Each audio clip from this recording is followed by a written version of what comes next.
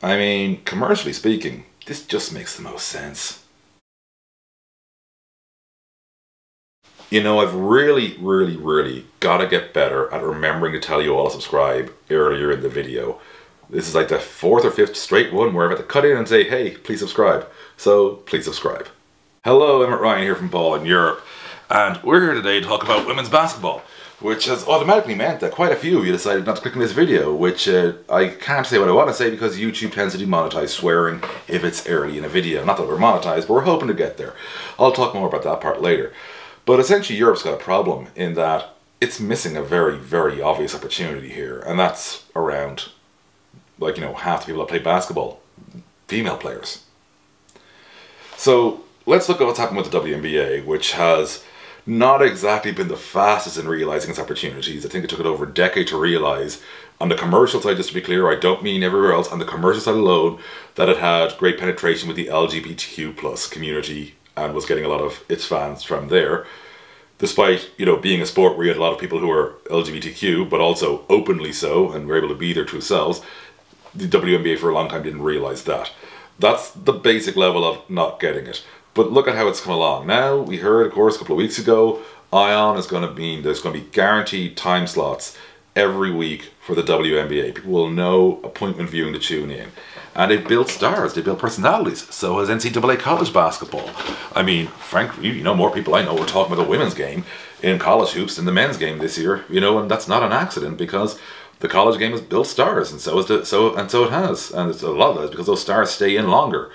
And we're going to get to that with the Women's EuroLeague part in a second, because the big names hang about in college women's hoops and they develop that identity with the school they're in, and then they go on to WNBA and they can still build off that.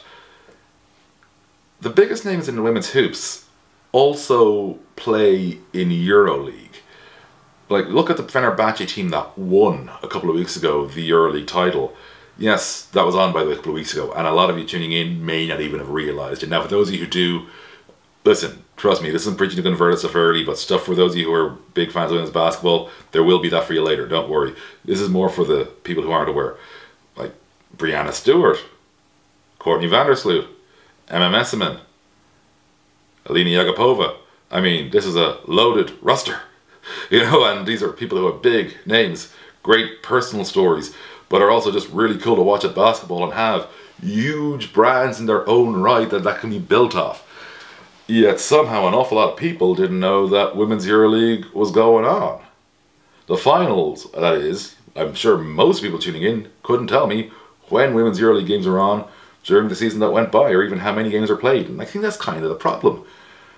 They're like missing an obvious thing here, is that this is a product FIBA wholly controls, with some of the biggest names in the sport. Like, and frankly, there is more cachet in the name brands of the players playing Women's EuroLeague than there is, and I'm not being harsh here, in pretty much any other player currently on the continent today in the men's game. Like, as in European players who ply their trade in Europe, because the best European men only play in the NBA. Obviously a few really good ones, just to be clear. By really good ones I mean extraordinary superb ballers who I love to watch play in EuroLeague. But the ones with the biggest name recognitions, you know, they're in the NBA. And the best European women with name recognition play in the WNBA. But the best of the Americans and the Europeans play in Women's EuroLeague too. And I mean, it's like you've got these huge individual brands and you've not somehow made this into a hit product where, hey, this is really cool with some serious ballers. And I'm just stunned by it. Like, it's like you've got, and oh, by the way, Women's Eurobasket is coming up. You may not be aware of that. At least the timing of it is smart, even though it's sort of not mandatory smart that it's June, so it's before the WNBA season starts. Not exactly confident it's going to be cleverly cross-promoted to tie in a sort of, you know, here's this and the NBA. I'm sure the host broadcasters will try and do something, but I just look at this and kind of go, Women's EuroLeague final was played in an arena that can't even house 2,000 people. What has happened to the sport here? And that's the thing. We have some serious hard workers at the sport across the continent. When Ireland's women returned to the European qualifiers for the first time, that would have been in the autumn of 2021, I was super excited. First time since we had to basically stop, I think it was '08 or '09 was the last women's competitive international that wasn't a small countries tournament. So it's like, you're talking like a 13, 14 year gap. It was huge. I flew to the Netherlands, man. You know, it was during some restrictions in COVID. Indeed, the Netherlands dropped some extra restrictions literally the day I was flying out. And but I was like, I'm not missing this. I didn't miss the home game that Sunday, although I was covering it for TV. Made sure I got at least one of their summer friendlies in. I actually amusingly, I say amusingly, I mean very irritatingly, managed to miss their 2 other home games and qualifiers, because guess who got sick twice in the last year, and that the illness, second of which was hilariously contagious, but not COVID oddly, around the time of Irish home and internationals. I basically check the calendar now to wonder if I'm going to be ill. But anyway, that game in the Netherlands, because I've digressed a bit here. It was in an arena the right size. Now granted there was restrictions, but that kind of worked. So you had a full house, about 2,000 people, and it looked like a full house. Like, it looked good on screen. It looked like this is a big deal. And that's the thing with any sports product. You have got to sell it as it being a big deal. You want people to buy in, make it a big deal. It doesn't just become a big deal from thin air. You bring what you have as assets together, you make it look as big as it can. More people are interested in the asset. That means you can get a bit bigger, and on and on and on. And it's that they haven't copped this with Women EuroLeague, and that you have this absolute overflowing, overwhelming number of wonderful assets, and you can't do it. And I look at Women's Eurobasket, and I know already that outside of games featuring the hosts, it's not going to be great for crowds. Like, although to be fair, men's Eurobasket isn't typically great for that either. But it's a little bit more dependent. Actually, men's Eurobasket is often terrible for that, although it has improved a lot in recent years. That's mainly because of the multi-host format. That said, you can be smart again about that, how you shape the product and what's the stories you're telling, because you want to build up a minority sport. Well, you've seen every other sport that's tried to gain traction outside of the monster that is football, really, in Europe, and the NFL in America, and college football, obviously, is a secondary one, is human stories. That's what sells it. Like, you look at the success of the WNBA, you look at the success of women's NCAA, it's being able to tell a story of the individual within the team. And that's something you've got to build around. But you've also got to work around the resources you have and realize how to best utilize them. And I don't mean the players in that, I mean your volunteers, I mean your actual employees. Like, I look at, you know, Ireland, and there's great work being done by lots of people. And I still see areas where efficiencies can be improved, which will actually make their lives easier as well, by the way. So they might even be doing less than they are now, which is great, because they get to have a bigger impact for less work. I think a lot of people would like that. The classic one being, I think, you know, you look at a league like Ireland, the UK has already started doing it to some degree with BBL. Like, have more formal crossover between, like, you know, men's and women's clubs in the same locality, even if they aren't the same club. Like, you get a Leicester in Ireland, for example, that's great because they're all one club, brilliant. You may not be able to have a one club model, but you can have a, come on, let's be smart model. And, you know, we already have informal arrangements of that across Ireland. Let's formalise these and try and work out so that, like, you know, if, you know, like, I mean, in Europe as well, use it to sell, because Europe has the multi-sport model. Like, it's not really a thing in the UK and Ireland, but, like, you look at Barcelona, the amount of teams it has. You look at Lazio in Italy, which isn't really a basketball club, but, you know, it's a good example. Benfica, obviously. And you think about, you know, you've got this, you know, community around your club. Be smart about how you build the women's side around it. And you know what you're going to do? You're going to grow that community, and you're going to get more people involved, more people spending money, more people helping. And there's kind of a commercial thing to bring up here as well. What we've largely seen, for all the talk of, oh, let's assume all the sexist arguments out of the way, but the big thing is, sure, if they were as popular as the men, then they get paid like the men. Whatever about that, they can actually see the men getting paid more. And that's the part you weren't expecting me to say. Like, we've already seen in other sports, like, you know, it's helped in rugby, although rugby is doing all it can to hurt itself in that respect, but it's definitely helped in football, is that putting interest into the women's game has actually helped a lot of clubs, particularly at grassroots level, in terms of having more regular supporters for their men's teams. Because a lot of, you know, the classic one is, the dad brings his daughter to watch the women's team play, and enjoys the day out himself, and the two of them go along to the men's team as well, because you get more daddy-daughter time. That's your most general anecdotal one. But here's the other part. Sponsors are hungry for women's sports and women's sports stories right now. You can see it across the continent. And when you bring in a women's team into an organization, you will immediately attract new sponsors, because it also creates, of course, more room for you to build out your sponsor base as any sports organization.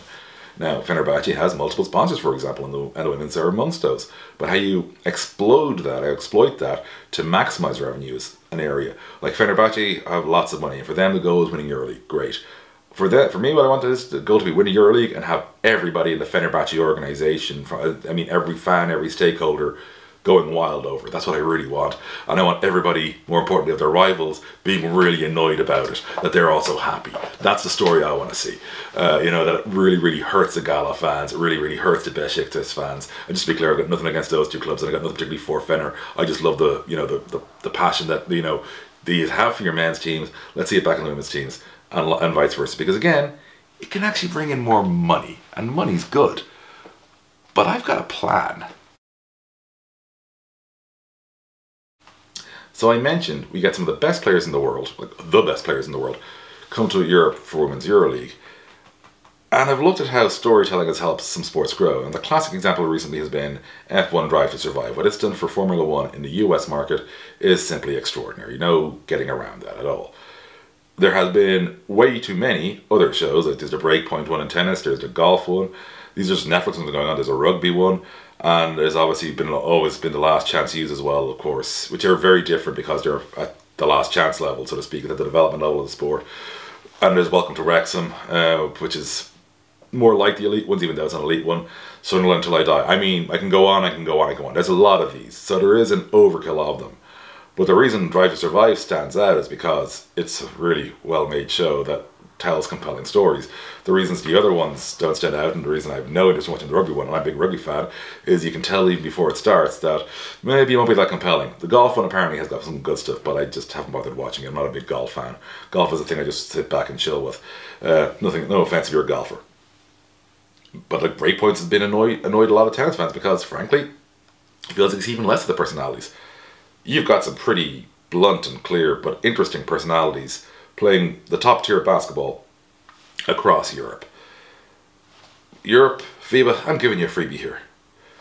But there's going to be a condition, and it doesn't involve me getting money, which is a bad thing. I'm telling you how to tell the stories.